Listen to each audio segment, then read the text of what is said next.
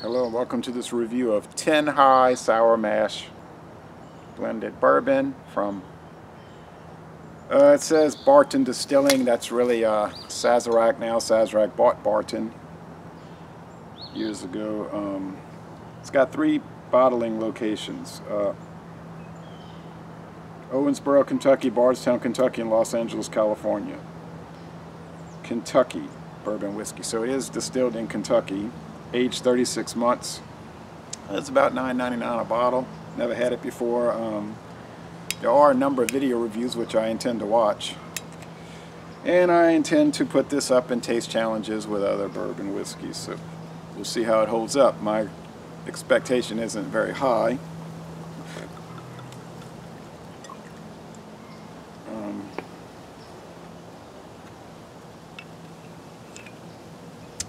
Bought this at Mathern's.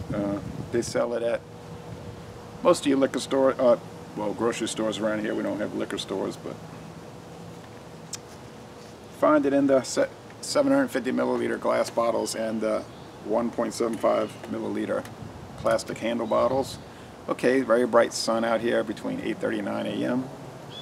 Put in this Jimmy Bedford Jack Daniel's Master Distiller glass. Okay, it's amber appearance. There's no coloring or flavorings added. Can't have that if it's a bourbon, blended or straight.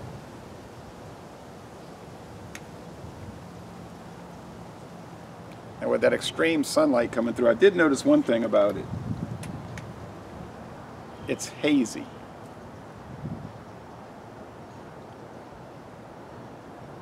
Now, it could be the case for any bourbon. I'll get some other ones and check it out in a little bit. But there's a lot of suspended sediment throughout and a haze in it. It's not super clear. Okay. At one time, this was a straight bourbon whiskey.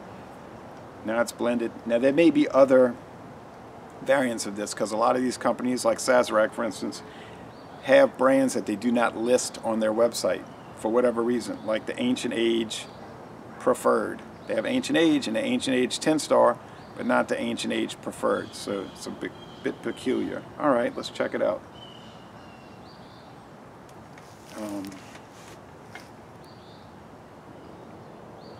There's some slight charred oak, probably white oak.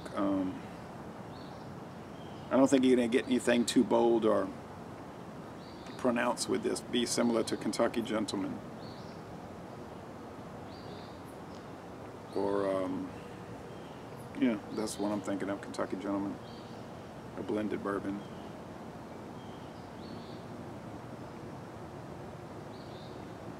Sweetness, alcohol, a little caramel, a little dried flowers, maybe dried fruit. Doesn't smell bad.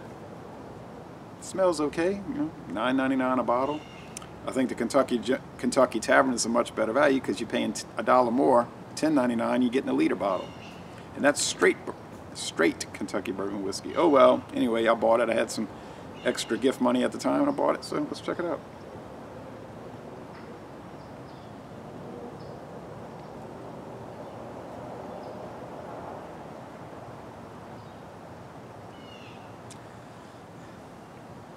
Definitely charred oak. That's sort of like a Barton Distilling trademark, the heavy charred, and more charred than the oak, more charcoal than the oak. I've been noticing that even with the Barton, very old Barton straight, 4-year aged.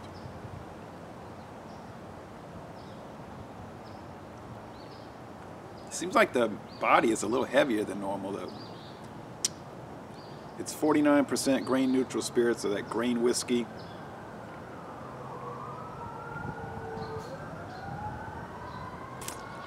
And that might give it an unusually heavy body, I don't know. It's a little linger, kind of a long finish, really. It's interesting. It's not like exactly like Kentucky Gentleman. It seems like it has a little more character. That one seemed a little thin in the flavor and aroma. Canadian Mist, the Canadian blended whiskey, we thought was, and that uses used Jack Daniel's barrels. We thought that was very dull. Hope everybody's okay over there. Well,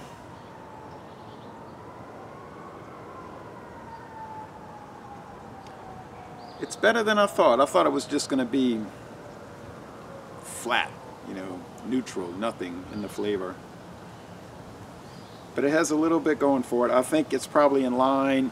You might find this comparable to Old Crow, which is 3-year aged, Ancient Age, 3-year aged.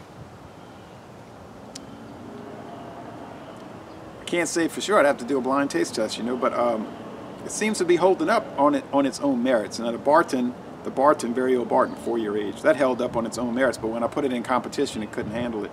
It got beat out after 3 or 4 trials. So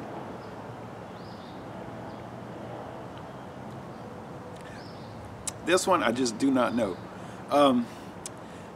Obviously it's probably sold as a mixer, but I mean, that might be 90% of all bourbons, whether they're straight, blended, old, young, cheap, mid-range, expensive. People I mean, the expensive ones, they might be sipping them, but I don't know. I think mixed highballs is a big thing, you know, mixed drink highballs. Cocktails is a big thing with all this. I like to drink them straight just to check them out. Yeah, it's strong wood. That's the calling card for this one. Lots of wood, char, the dried flowers, the dried fruit, the caramel takes a back seat to that. So if you like a very woody, char-oriented, charred wood-oriented item, this could work. Is it fantastic and wonderful? No. Is it bad, horrible, tastes like I read these reviews, I like to read the reviews, airplane glue. It tastes like licking a stamp. There's nothing like that in it. Nah, it just tastes like whiskey.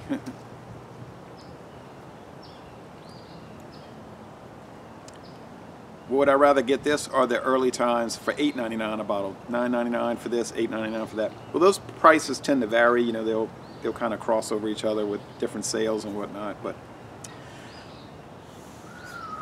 I don't know. I think I might prefer the little stronger charred wood that this has compared to the early times. And that's not a bourbon because they use used barrels. I don't know. I'm going to do taste challenges. So, but I'm pleased I bought it. I was looking forward to trying it. And some people had made comments about, oh yeah, 10 higher, that's something to get. Nothing to chase after. But if you see it, especially if you get like a small bottle, small plastic sample bottle, that'd be even better. Just try it. But even if you buy this full-size bottle, I don't think you're going wrong with it.